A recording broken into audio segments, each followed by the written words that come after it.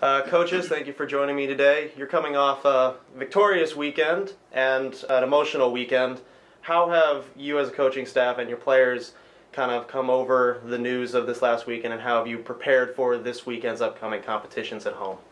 Well, I think the announcement was a hard pill to swallow for many of our kids, but we sat down as a team and discussed it, and it was a decision that was beyond our call, and we've tried to rally them behind kind of our little slogan of the school may be done, but we're not done yet. And I think that how they approach these last 6 games will tell a lot about their character. I think you have 2 choices. You can be a quitter, you can be a fighter. I hope they choose to be the fighter, and I thought this past weekend we did, and got a positive outcome. 2 great wins on the road at Quincy, and then the big win Saturday after the emotions of Friday evening's announcement. The Saturday game against Truman, I thought we played extremely well. And I just think our kids right now, I told them carry the flag, and let's win as many games as we can down the stretch. And I've got to think there's going to be a lot of people pulling for them if they go out there and play with some heart and some toughness and some grit about them, and understand that it's not a time to feel sorry for yourself. It's a time to audition for the future. And that's kind of how we've approached it. And I think our kids have handled it pretty well, have practiced well, and I'm pretty pleased with what I see. And it is heartbreaking. It's heartbreaking for these kids because of the uncertainty that's ahead of them. But they've handled it well. Courtney, you have avoided our press conference up till now. So we'll start with a more serious question with you. You kind of stand between it as both a student and on the coaching staff. So you've been a part of both sides of it. What have you seen from your standpoint coming through this news, and how have the players been handling the transition that's up ahead of them?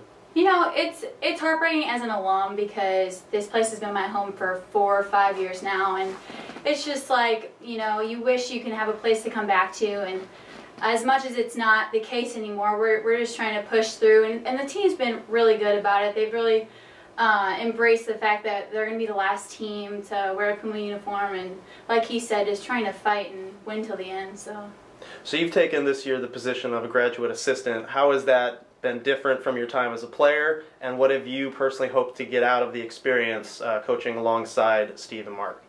It was a great opportunity, and I'm really grateful for everybody that's allowed me to be here at this point. And I've learned a lot. I've learned about being patient with the girls and stuff like that, trying to be as encouraging as possible.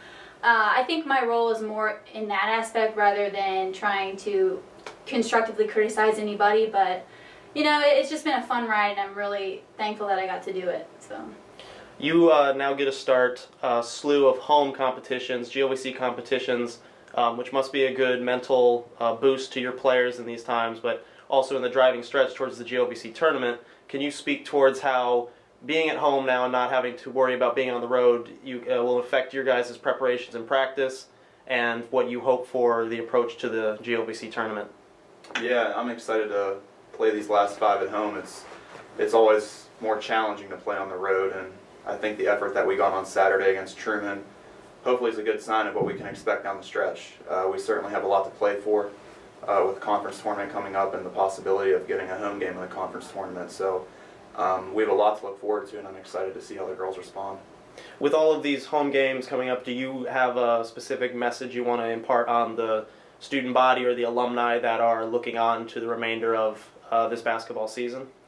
Well, obviously we would love to see people come out, support these kids, and we're not looking, it's not about pity. It's come out and appreciate the fact that we get to do this for 5 more times at home, and honor these kids. And I would love to see our student body come out. I'd love to see the community come out and just get fully behind the teams, and mainly behind St. Joseph's College. And let's we've been talking about, let's go out in the blaze of glory. Let's fill this place up, and let's get people here to show their appreciation for all the hard work and effort these kids have put in.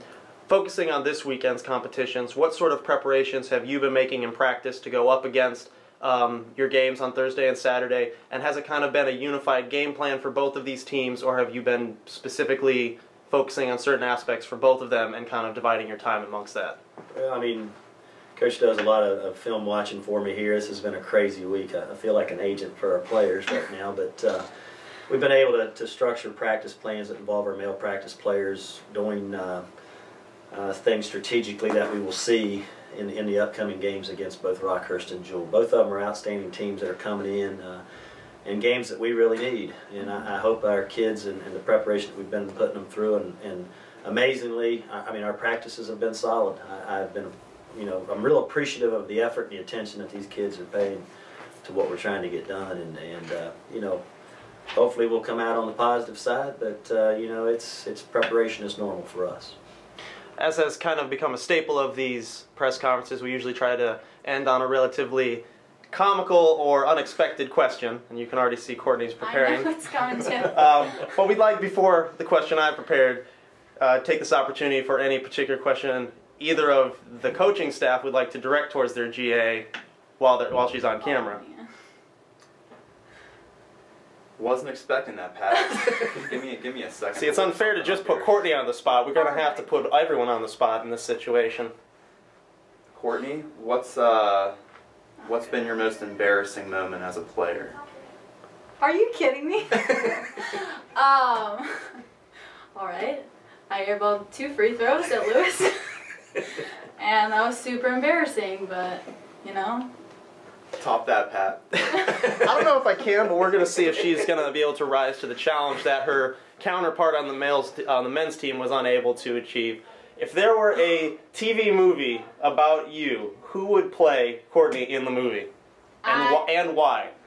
Oh, I have my answer of Rachel McAdams, and I don't really have a why. I just like her. I think she's a really good actress, so she would portray me well.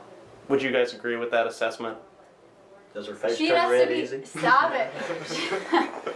Dye her hair brown. I don't know if it is brown. Well, thank you, coaches. We wish you luck this weekend and look forward to seeing your progress throughout the rest of the season.